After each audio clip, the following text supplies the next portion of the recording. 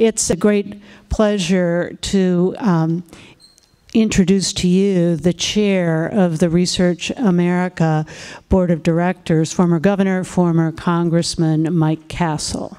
Mike, do you want to speak from here? Right. Thank you, Mary, very, very much. I'm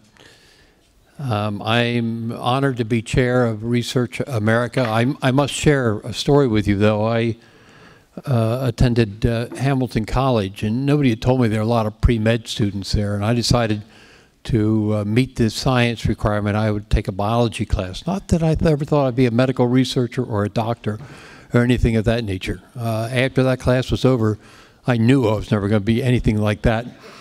I became an economics major, went on to be a lawyer and a politician. So that's my story. So I'm delighted to be involved with Research America and all that Research America is doing. I would like to thank not only the fourth panel, but all the panels who spoke today. I learned a lot, certainly, and I hope all of you did as well. I think they did a wonderful job from the top to bottom, sharing their expertise and insights with us. Speaking of expertise and insights, our closing speaker is Acting Commissioner of the Food and Drug Administration, Dr. Ned Sharpless. Dr. Sharpless became Acting FDA Commissioner in April of 2019 this year. Before taking on this crucial, demanding role, he fulfilled another. An esteemed oncologist and veteran researcher, Dr. Sharpless served as the director of the National Cancer Institute at NIH. Among the many other ways Dr. Sharpless has contributed to faster medical and public health progress, he served as the director of the Lineberger Comprehensive Cancer Center at UNC Chapel Hill, as editor of several prestigious peer-reviewed journals, and as author and co-author of more than 170 reports, reviews, and book chapters. And just before I call him in, I'd just like to make a pitch for Research America, perhaps in a different way. I'm preaching to the choir, I know that, to the people who are here. But it's interesting, working in a law firm both in Wilmington, Delaware, where I live, and in Washington, D.C., where we had offices. I was surprised at the people who did not know of the work of Research America. I can tell you that the work, not just of Mary Woolley, but of Mary and her staff and all those people who serve on this board have made a big difference in things like getting 21st century cures done, in getting extra financing for medical research done. Just again and again, it's been a very positive experience. And I would hope as you go about talking to people, you remind them that Research America is out doing the best it can to help with all those things. But with that little advertisement, I would like to, without further delay, welcome Dr. Sharpless to the podium.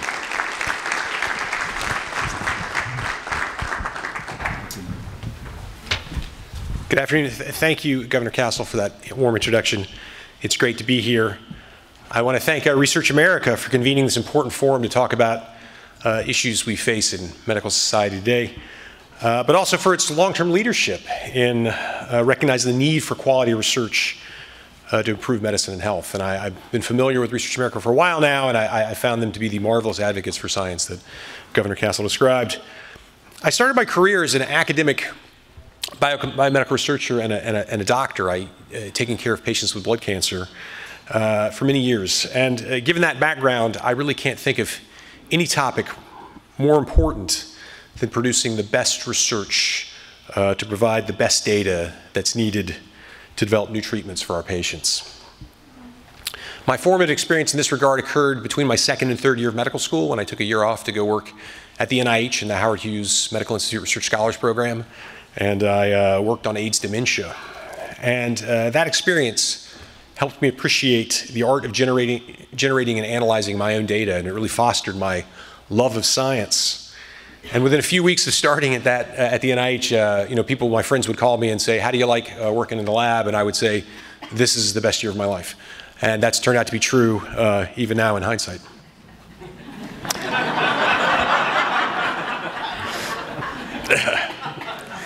It's also fostered my belief in opportunities for doing good through science and medicine. So not surprisingly, when I left the lab back then, I went back to med school, and then I did a residency and fellowship and training in medical oncology, and went into clinical practice. And I think I became frustrated by the limited options that we had for patients. So to be clear, taking care of patients with cancer is an immense privilege, and it's a wonderful thing to do, and I really enjoy clinical oncology and loved the practice of medicine.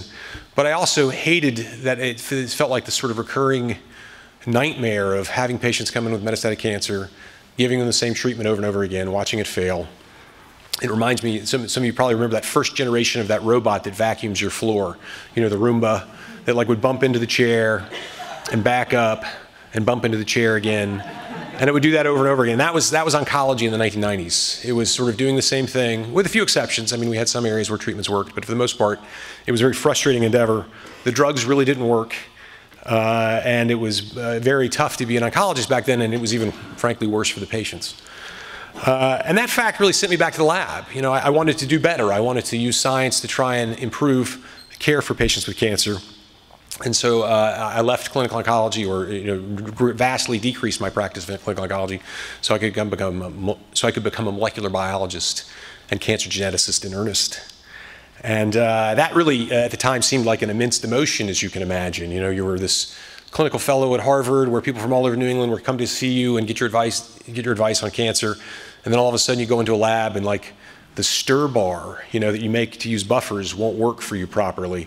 It like bounces around like a Mexican jumping bean in the bottom of the thing, and you have to ask the sort of 18-year-old summer student, like, how do you get that damn thing to work?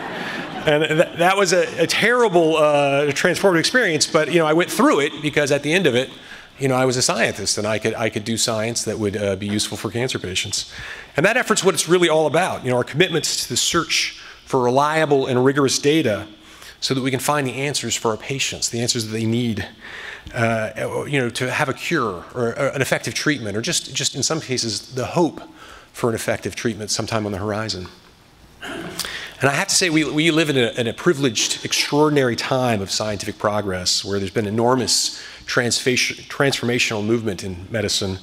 And I've been particularly lucky in this regard, since I would argue that the progress in cancer research has been particularly impressive and breathtaking. The bad old days of the 1990s I described are no more in medical oncology. In the last few years, the last 2 decades in particular, the pace of progress has really been dramatic. And take a disease like malignant melanoma. When I was a fellow at the Dana-Farber in 1995, that disease was about the worst cancer imaginable. That was a diagnosis in the metastatic setting that we seldom to never cured. It was a grim sentence. Patients rapidly succumbed to that disease. And we did hundreds, if not thousands, of clinical trials that provided no useful benefit for the patients. And then after a lot of investigation about the molecular biology of that cancer, in 2011, we finally started to have some breakthroughs. And I remember it was 2011 because my father died of melanoma in 2010, about a year before these drugs really started to work. And that was a cruel irony, given that I'd studied melanoma my entire career as a researcher. But with a new biological understanding of that disease and the immune response to cancer, we developed several effective therapies in rapid succession. And over sort of a 5-year remarkable period, starting then, 5 or more really active drugs in melanoma became available. And we took a disease that effectively had sort of a 0% or a 3% long-term cure rate to a disease that now is, on the order of 60 to 70% of patients are cured. The majority of patients with metastatic melanoma today are cured. They're like Jimmy Carter. They get treated with brain metastasis and other sorts of metastatic disease, and then go and build Habitat for Humanity houses later on. So that's the kind of progress we have seen against one of the most ghastly cancers imaginable. To be clear, we still have a long way to go in cancer, and it's perhaps the leading cause of death in this country now, or soon will be. And there's too many children dying of cancer, as I used to say a lot when I was in NCI. But nonetheless, one has to admit that the progress in this disease, or this collection of related diseases, has really been remarkable. And it's clear to me that to make additional progress in cancer or any other area of medical research, we need more and better research. And what I just said for cancer is true, really, I would argue, for all areas of medicine. In fact, I would argue maybe even more needed in areas other than cancer, where our progress has not been as good as in that disease. Just take the things that begin with the letter A: Alzheimer's, antimicrobial resistance, arthritis, ALS, aging. That's just one letter of the alphabet, and those are areas where I think we'd all like to see more progress, where it hasn't been what we've seen, for example, in cancer. Which brings me back to this session. The title is Leveraging Data to Accelerate Medical Progress, and I think this captures two of the most critical issues we face in the medical research community and at the FDA specifically. First, what types of data do we need? What are the means whereby we get those data, and in a manner that is efficient and respectful and values patient privacy and follows the rules? Second, how can we use these data and their downstream technological advances to really turn them into medical products and treatments that make a difference in patients' lives? And at a time of limited resources and enormous scientific challenges, we want to make the most of these precious scientific investments. We want to maximize the payoff of our efforts.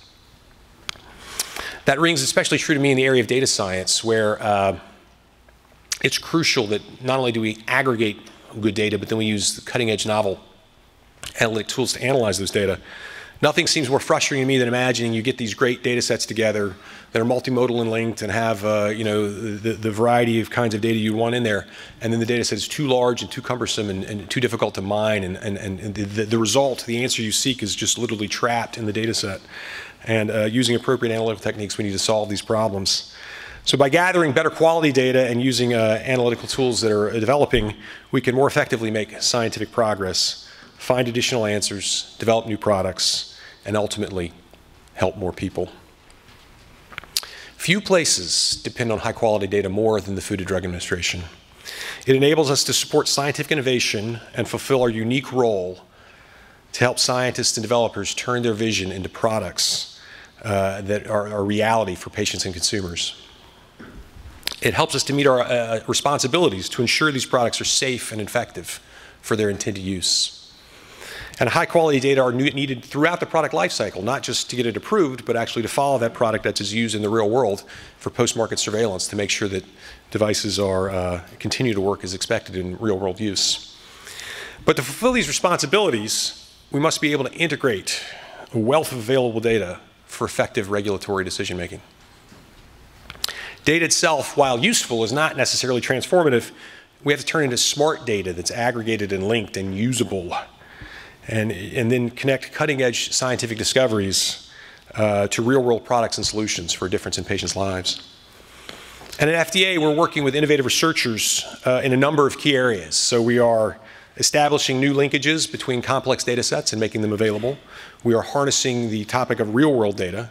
We are employing these novel analytical approaches, all in the name of enhancing innovation and providing better information for those who need to make better medical choices. An example of this that is worth mentioning and pointing out, I think, is from the Center for Devices and Radiologic Health, or CDRH, at the FDA, that's been working through a public-private partnership to create the National Evaluation System for Health Technology, or NEST. And this merges several disparate sets of health systems data to allow studies of device safety and efficacy in real-world use for things like post-market surveillance and label expansion, and is, in my opinion, a good idea, given the diversity of products in medical device land. We're continuing to speed development of effective therapeutics by promoting innovative clinical trials, such as platform trials and basket trials and adaptive clinical trials and pragmatic randomized controlled trials. And these are things that the FDA has provided guidance on how we would consider such data and use them for decision making. And these designs can be more efficient, and they can speed accrual, and they can lower costs. And we're also trying to make full use of the expedited and accelerated approval pathways that we've been granted: fast track and breakthrough and accelerated approval and priority review. These are programs that Congress mandated that we use to help speed development for therapies for serious medical unmet need. That's not to say we're abandoning the traditional ways that researchers at FDA have been conducting trials, but rather that we're building on that hierarchy and strengthening it so that we can use these new forms of evidence as the methodologies approve. And of course, increasingly, we're learning from the input of patients. That is really, I think the FDA has done a good job of incorporating the patient voice more into our decision-making, and will continue to do so. We're building multidisciplinary structures across the FDA to support more efficient decision-making. So an example of this would be the Oncology Center of Excellence, which coordinates cancer activities and review from disparate parts of the agency, so multiple centers, to allow more efficient review of cancer applications. I think that's one of the more famous trans FDA initiatives that we've taken on. But we also have similar trans FDA initiatives related to the use of artificial intelligence across the agency and advanced manufacturing, for example. And a key technical solution of one of these trans FDA problems is how we will use cloud computing and storage across the agency. And we've jumped into cloud computing in quite a large way already, using this technology in innovative ways. For example, allowing sponsors and reviewers to exchange messages and data sets in real time.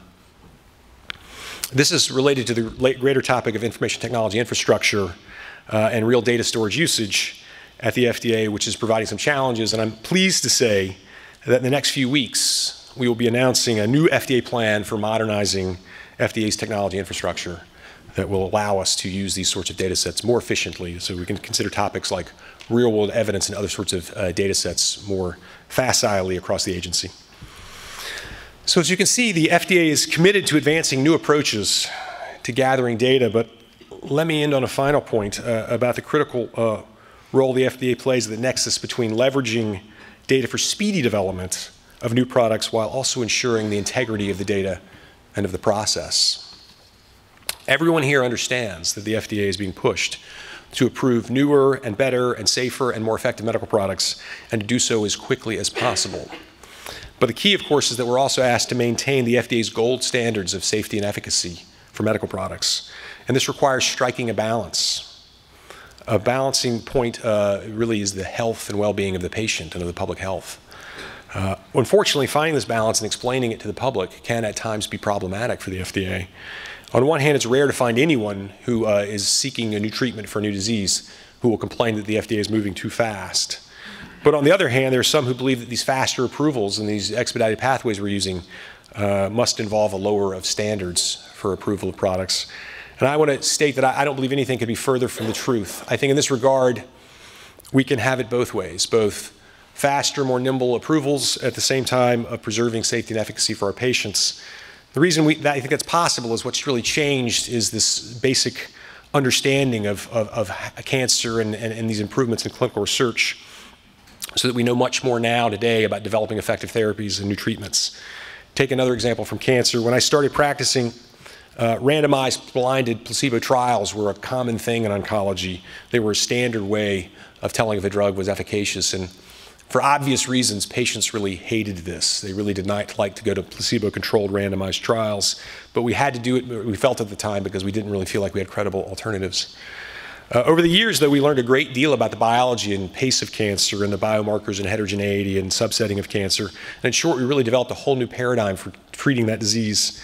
And we came to understand we didn't necessarily need placebo controls, and often, and usually, in fact, don't need placebo controls.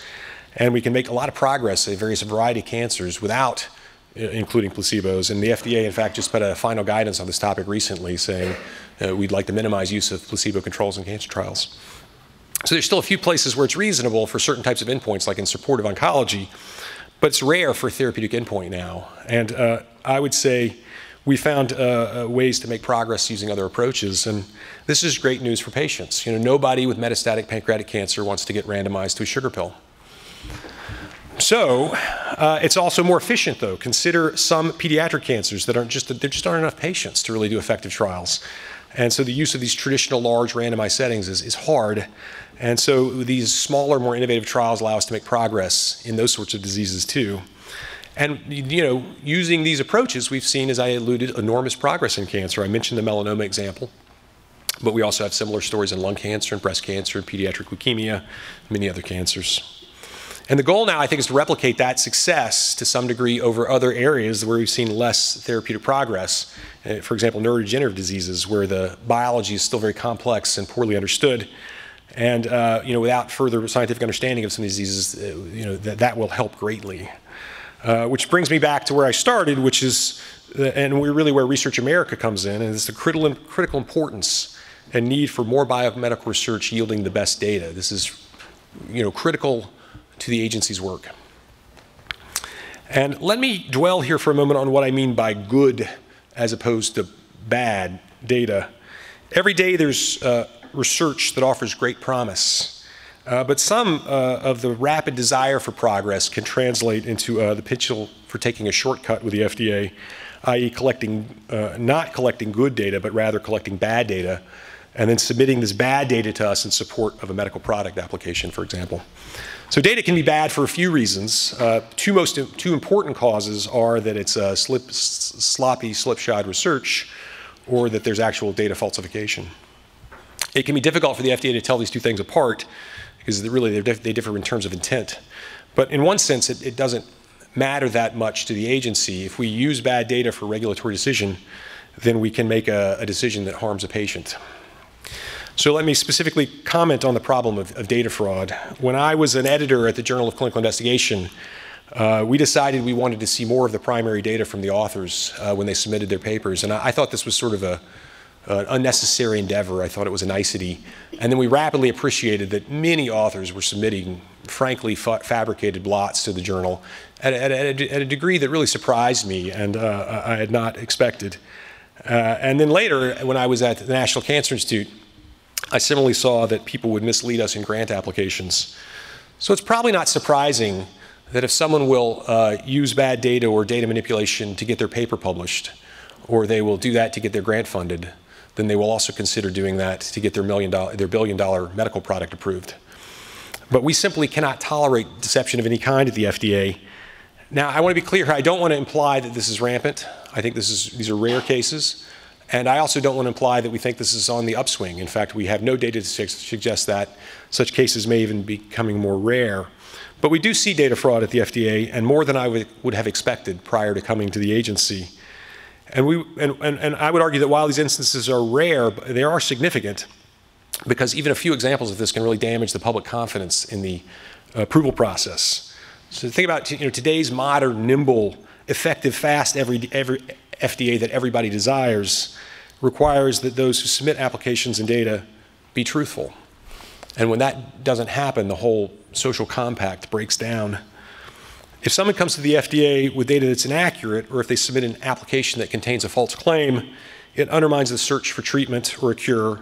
It violates the public trust. It raises costs. It exposes patients to needless therapies. It gives science a bad name. And most importantly, it hurts patients. At FDA, we don't have the resources to check every aspect of these submissions, every bit of research. We do have a lot of checks on data quality that we implement, and they're vigorous, but at some level, we have to trust the sponsors. That's the way the system works. But we will be vigilant concerning the accuracy of the research we review. And when we do identify data fraud, we will use the full range of our authorities to address this, including civil and, in some cases, criminal penalties. I would argue that good data is really, that we can't really enforce our way out of this. It's really the product of good culture. And good culture in science is the product of a vibrant and good scientific community. And this is a place where I think Research America can clearly be of help by continuing your work to promote a scientific culture that values data integrity to protect patients. I know this is an area about which, data integrity is an area about which we all care deeply, and I look forward to working more with this group in the future on this topic. So thank you for the invitation to speak today, and I look forward to working in this area more.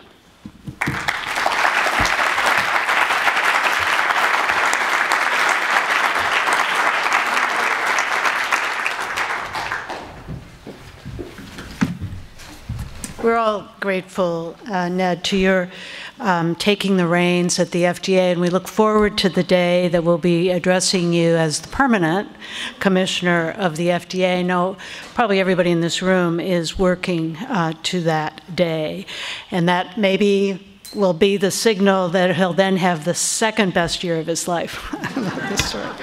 And we all will as a result of that.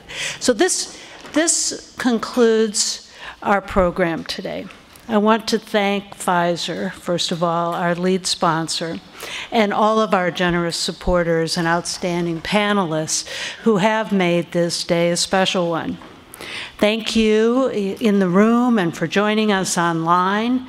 You've inspired us to make our next 30 years working with you and your fellow leaders in research and public health just as high impact as these last 30 have been. I salute you. I look forward to that. And I applaud you for the work you do every day, as the Commissioner just said, to help more people. That's what we're all about, and it feels good. So have a great rest of the day. Thanks again.